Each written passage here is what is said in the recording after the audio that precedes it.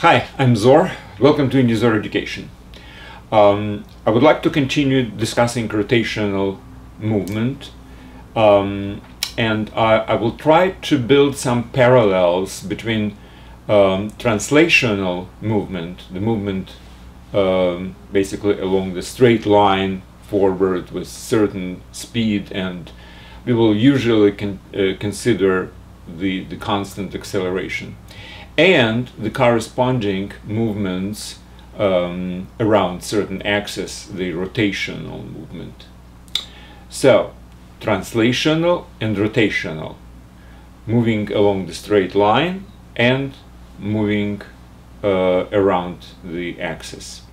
Okay, so what's common and what's different? Well, first of all, let's think about how we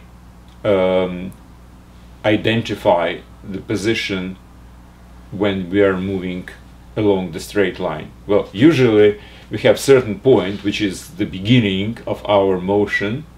This is something which we can have a 0 point, and in most of the cases we are measuring the distance from time equal to 0 to certain time, and the distance is function of the time. So from s of 0 to s of t, this is the distance covered during the time interval from 0 to time t.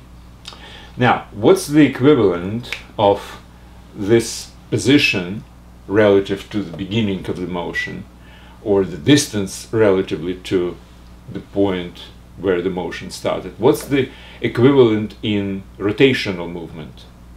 Well, obviously, if we are talking about rotation, we probably should do exactly the same thing. At t is equal to 0, we measure the point where exactly the motion started, and then as our rotation goes on, at the time t, we will have certain angle.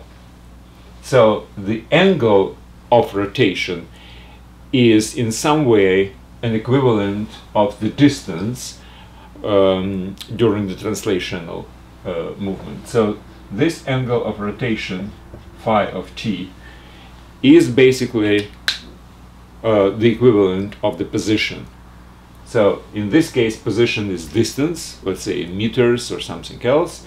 In this case, it's an angle in radians, for instance. Okay? So right now we are talking that translational and rotational motions, something which is position or a distance from certain beginning point, is parallel to angle of rotation in case of rotational movement. Okay. Next concept which kinematics usually considers when we are talking about translational movement is the speed. Now, what is the speed?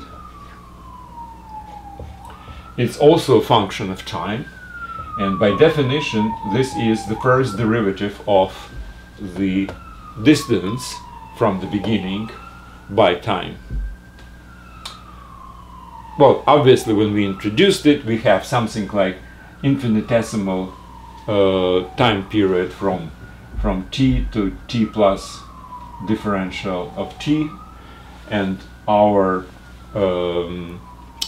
distance increased from s of t to s of t plus differential of differential d of s of t, and obviously the average, which is basically this during this period of time, whenever my infinitesimal time period dt is shrinking to 0, that would give us the first derivative. Okay, now let's do the same in case of the rotation. So what I will do is I will have the first derivative of my rotational angle of time, and I call it rotational, or angular, as they say, angular speed.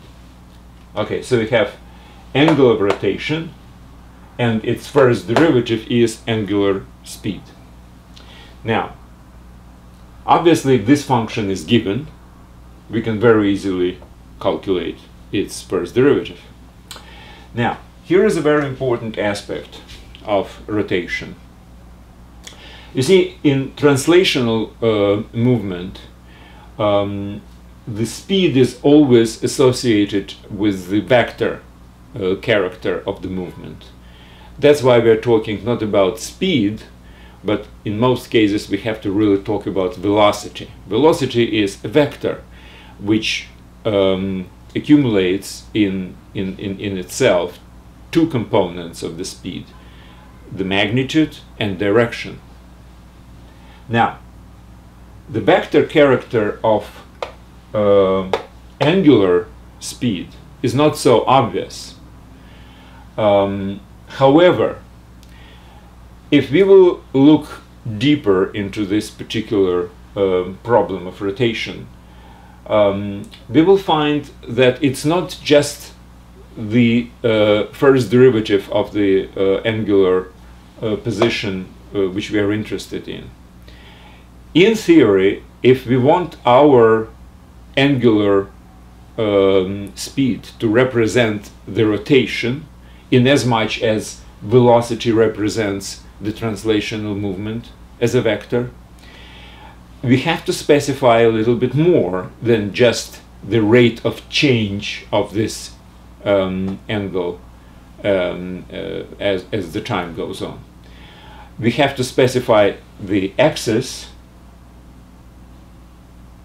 around which rotation actually occurs, well, in the same way as the vector of velocity specifies basically the line along which the movement is occurring. Now, in this particular case, in case of rotation, what's very important is where exactly is the axis of rotation.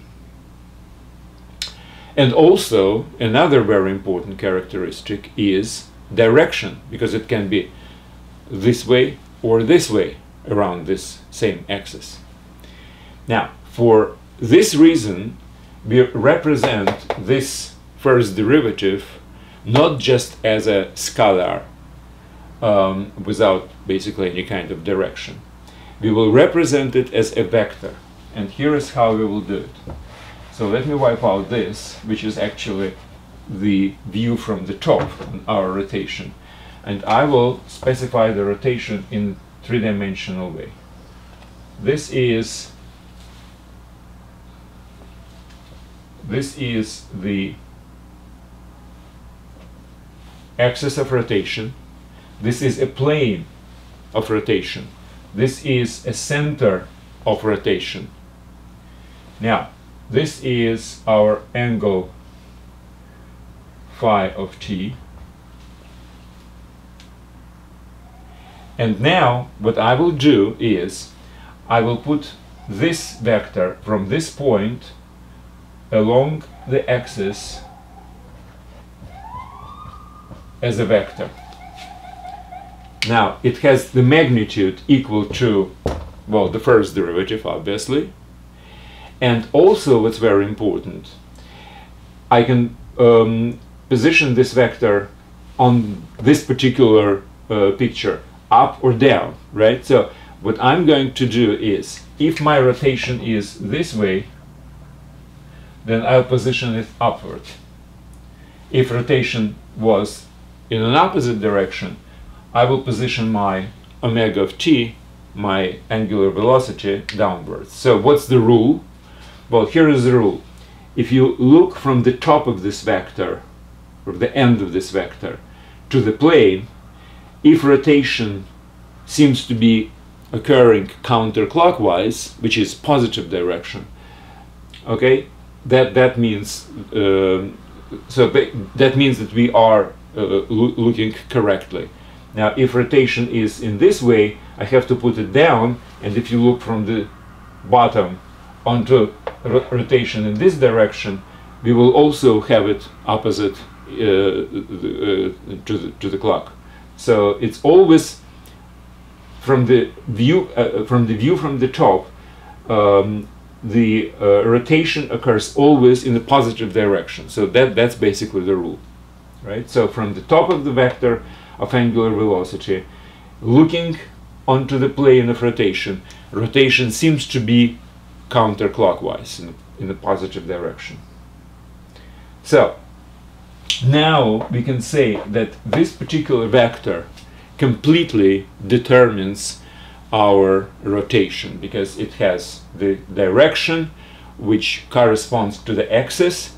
It also has direction along the axis which specifies the direction of the rotation, and the magnitude specifies the angular speed.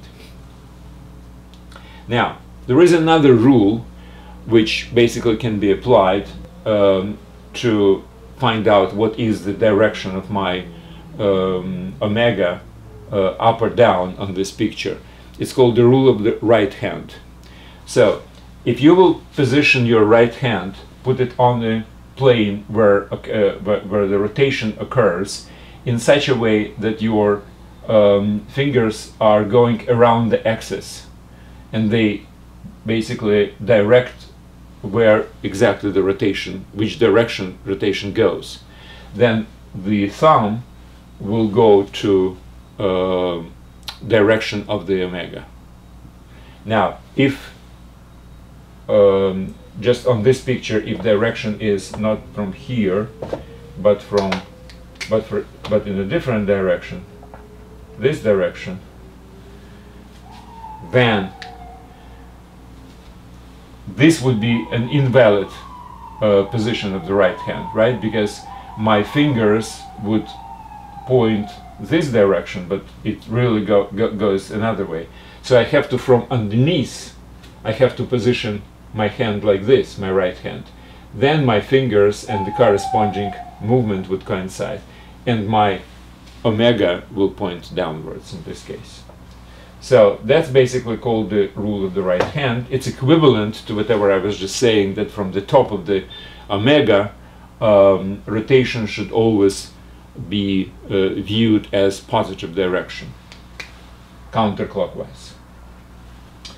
Okay, that's all about angular velocity.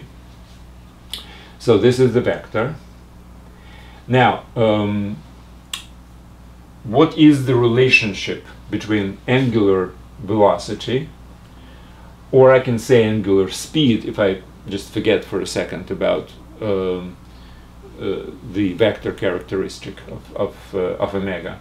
So what's the relationship between angular speed and the speed along a trajectory? Well, along a trajectory we can always calculate speed basically using this particular rule, right? So if my angle is changing as phi of t, then during the infinitesimal period dt, from t to t plus to t plus dt, during this infinitesimal time interval, my angle will change from phi of t to phi of t plus dt, which is basically d. Well, I should put from this, it should be a difference from phi of this my ending minus beginning, and this is df of t. This is my change of the angle. So if this is my d phi of t. So if this is an angle, now what's the length of this arc? Well, obviously the length of the arc is radius times the angle.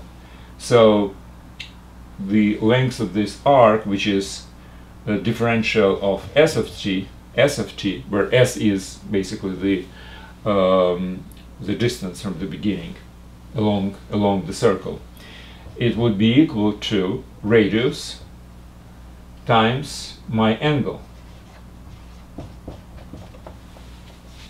So this is basically the relationship between distance covered from the beginning and the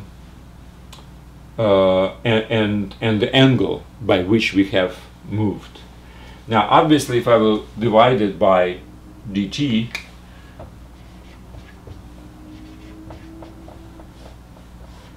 I will have linear speed along the trajectory, which is v,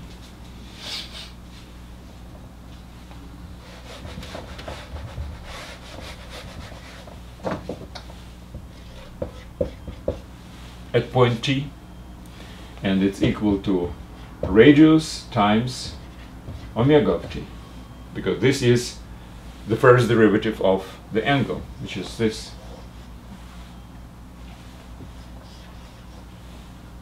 So this is the relationship between linear speed along the trajectory, the circular trajectory, and the angular speed of the rotation.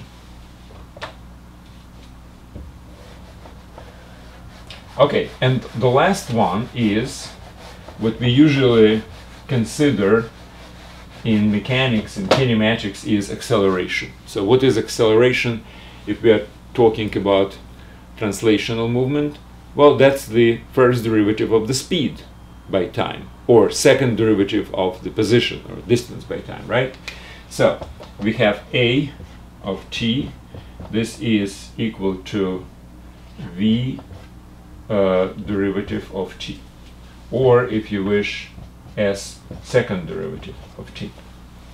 Well, we can do exactly the same with acceleration of the rotational movement, and in this case we're talking about angular acceleration. So angular acceleration, usually it's alpha of t, it's the first derivative of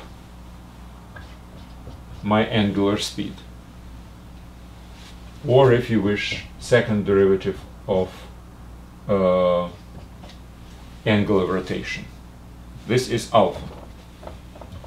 Maybe it's not clear, this is alpha, this is alpha. From which we can derive exactly the same kind of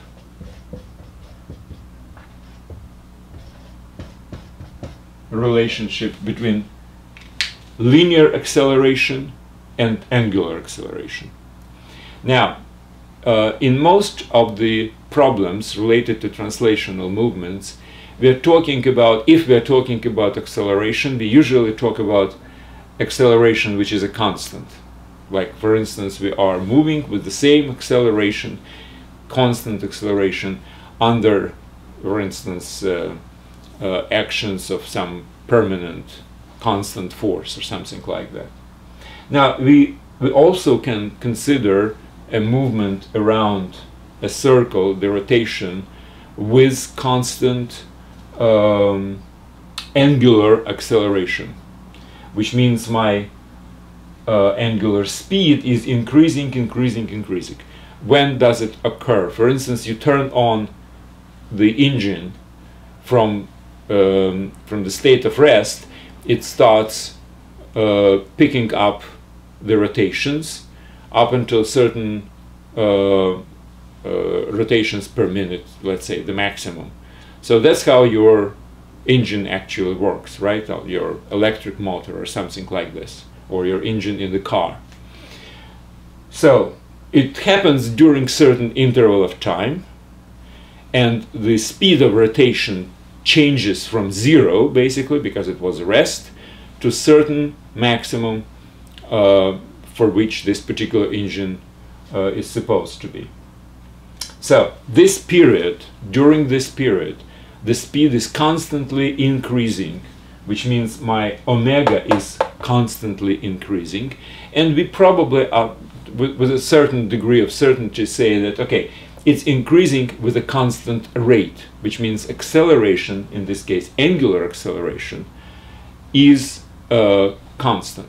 Now, in this particular case, what we can do exactly the same which we had for translational movement. Let me just remind you. If you have rotation, if you have movement along a straight line with a constant acceleration, then you can say that, first of all, you can say that the speed at moment t is equal to speed at moment 0 plus acceleration constant times t. Remember this formula? Well, where does it come from? Well, first of all, it comes from the definition. This is a definition, and this is a constant, right? So integrating, if the first derivative is equal to constant, then the function itself is equal to this constant times t plus certain constant. What is this constant? Well, if t is equal to 0, this constant is equal to v of 0. So the speed at time t is equal to speed at time 0 plus constant acceleration multiplied by time. So that's how this is obviously derived. Now, whenever you're talking about position s of t, now this is again beginning position plus speed at the moment 0 plus at squared divided by 2. Remember this formula? Again, how can I derive this formula? Well, very simply, since my acceleration is second derivative of the position, of the distance, then we integrate it twice. Now, integrating it twice, I will have that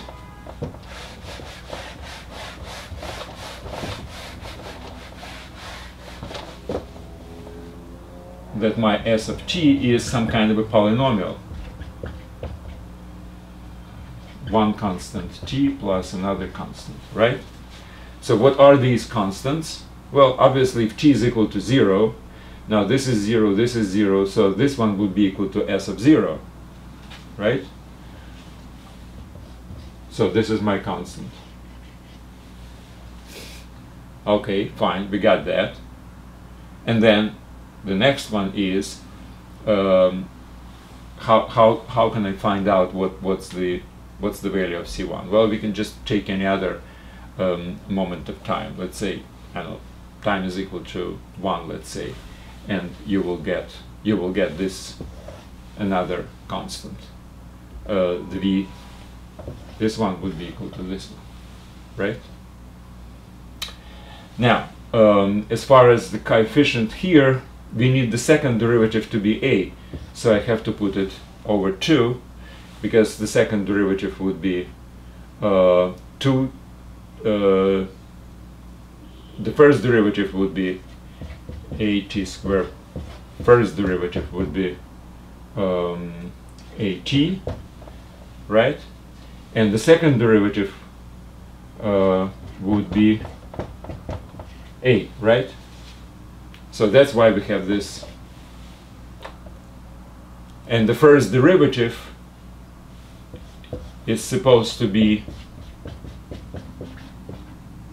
speed, right? So if we will take the first derivative of this will go out.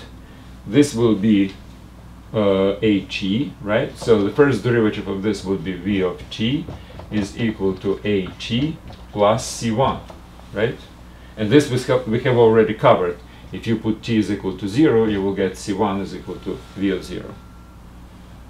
So this formula is very simple, both actually, this, and they are derived by integrating the concept of acceleration, which is the second derivative of the distance, or the first derivative of the speed. Now, we will do exactly the same in angular case, in case of rotation.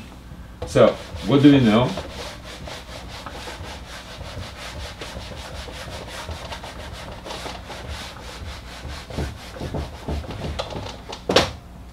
we know that by definition my first derivative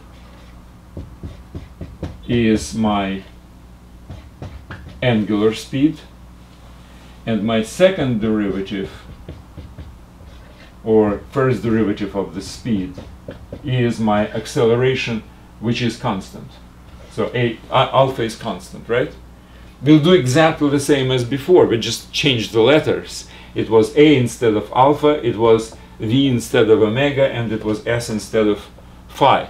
Because everything else, all the logic which I did by integrating and checking what's the state at t is equal to 0, gives the constant. So what we will have is this formula: alpha t squared divided by 2 plus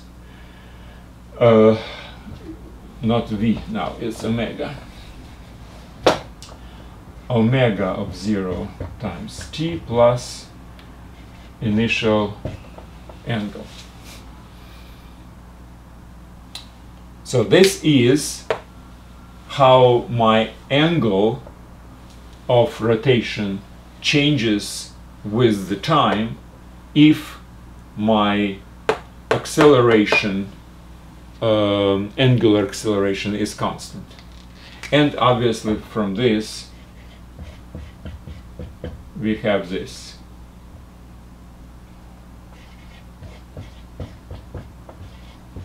And that's how my angular speed is changing. So again, absolutely the same type of derivation of this as before. If you take the second derivative of this, you will have alpha, right? Because this will be 0 after the first differentiation, and this will be 0 after the second differentiation, and you will have only alpha, which means that the second derivative is alpha, which is constant. Now, if you take only the first derivative, then you will have basically this formula, because this will disappear, this would be a constant, this one, and this after the differentiation from this you will get this.